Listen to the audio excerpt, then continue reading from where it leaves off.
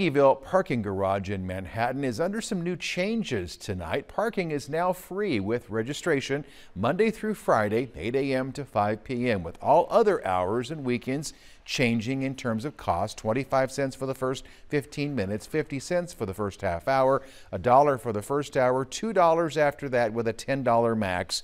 The changes, they say, are aimed at making life a little easier for those working in the area.